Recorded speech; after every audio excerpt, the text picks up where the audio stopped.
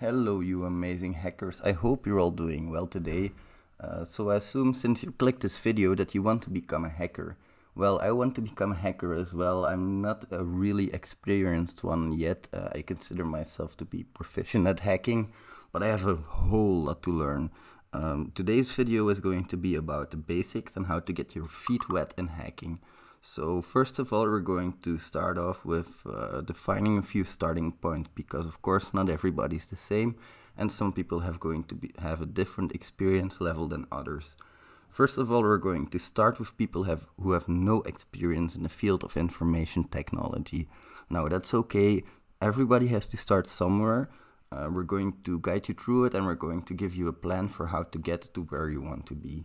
Now, when you get a little bit of IT experience, that also could be a starting point. Some of you should have some IT experience.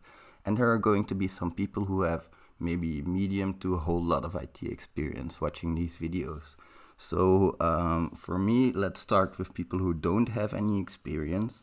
It personally took me about 7 years of general IT experience to get to a point where I was comfortable to become a hacker and maybe find some exams and certifications to take to validate that I was successfully becoming one. Now for me it was OSCP, and I'm going to give you guys an aiming point of OSCP and how to get that. But of course you guys can also get a certified ethical hacker or any other certificate that you would like. But a lot of people would like to get OSCP, so I'm going to focus on that as well. Now, the first part of your learning experience is going to consist of about 1 to 4 years of learning general IT things. So first of all, you should start learning some basic programming concepts. Maybe use a basic programming language such as Scratch, Python, Java. Start with some beginner language and get an idea of what you have to do. You have to get some experience with programming, because later on in your hacker career, you're going to need to program quite a lot of things and you're going to want to automate your workflow. You should get this programming experience preferably on Linux if you don't have any experience on Linux. If you've been a Linux user all your life, you should probably try Windows, because OSCP requires you to know some Windows exploitation as well, and to exploit things you have to know how they work first. So maybe if you use Linux, start using some Windows. If you use Windows, start using some Linux. And if you start using Linux, actually work with the command line interface. Also in Windows, don't just go clicking around in the GUI, because that won't learn you a whole lot. Of course, you can start real slow and start clicking around in the GUI, but also learn how to use your command line interface. Now, what's also very important in hacking is going to be a concept of networking. You don't have to start learning networking right away, but what's really important in this phase is that you start learning about virtualization. There are certain techniques that allow you to run an operating system inside of an operating system. We call that virtualization. It's like running Linux inside of your Windows. So there are programs like VirtualBox, which you can download from the internet, and you can install a new Ubuntu installation on. So one of the things I would recommend in your first year to maybe 4 years is that you get some general programming experience on a Linux virtual private server or on a Linux virtual machine, on your local machine, of course. So that should be your first year of experience. When you have some experience, you'll move on to the next phase. You should start automating some more stuff using Bash, maybe PowerShell as well. You'll need PowerShell again in a later stage, so it's best to start using it as soon as possible. Also, networking becomes important at this stage. For example, you could try setting up a web server on your virtual private server. You could try setting up OpenVAS and see what challenges lie ahead.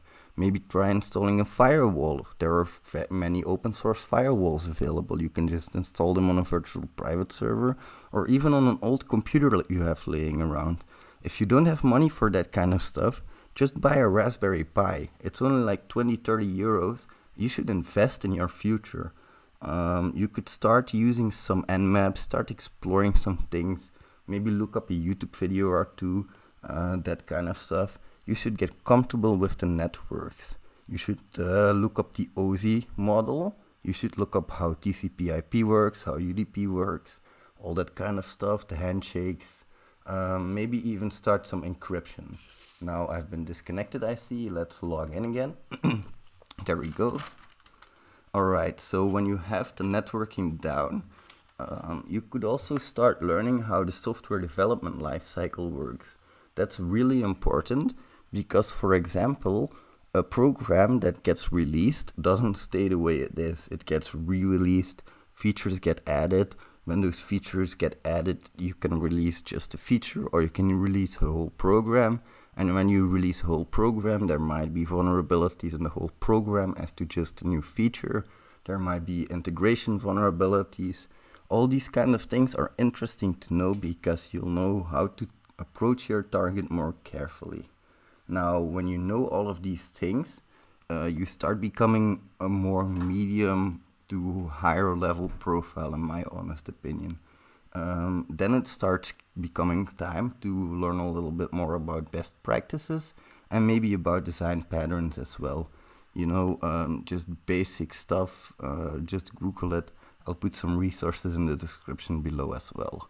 Now, you should probably also install Kali Linux on a virtual box or virtual private server, or Parrot. It depends on your preference.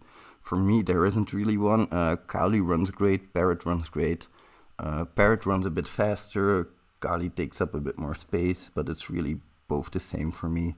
So your OSCP prep journey can begin from now on. So this is a fourth and final phase. I'm going to make a separate video about that because this video is a little bit long already, which is going to release tomorrow. Thank you for watching. I hope you enjoyed this video and I'll see you later. Bye!